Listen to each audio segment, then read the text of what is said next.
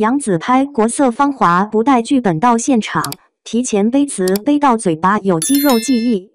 杨紫在拍国色芳华时不带剧本，靠肌肉记忆背台词，敬业程度获赞。她曾提前背完清簪行所有大案子词，但因某凡该剧未播出，网友称赞其专业优秀。摘要由作者通过智能技术生成，有用。嗨，这里是娱乐寡姐，为你带来最新娱乐资讯。许灵月直播时透露，杨紫拍国色芳华不带剧本到现场，称杨紫会提前背台词，背到嘴巴有肌肉记忆的程度，而且现场对词不会卡，记忆力特别好。称赞杨紫太厉害了，敬业程度还卷到了自己。杨紫的专注和投入不仅让自己受益良多，还带动了整个剧组的氛围。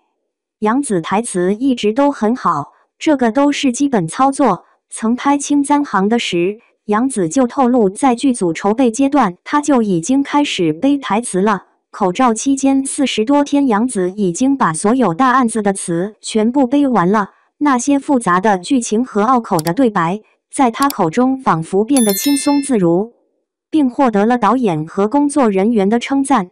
令人遗憾的是，清簪行因某凡至今没有播出，杨紫为此付出的8个月的心血，似乎也被埋没在了时光的长河中。不过，杨紫认真对待每一个角色，不辜负演员这个职业。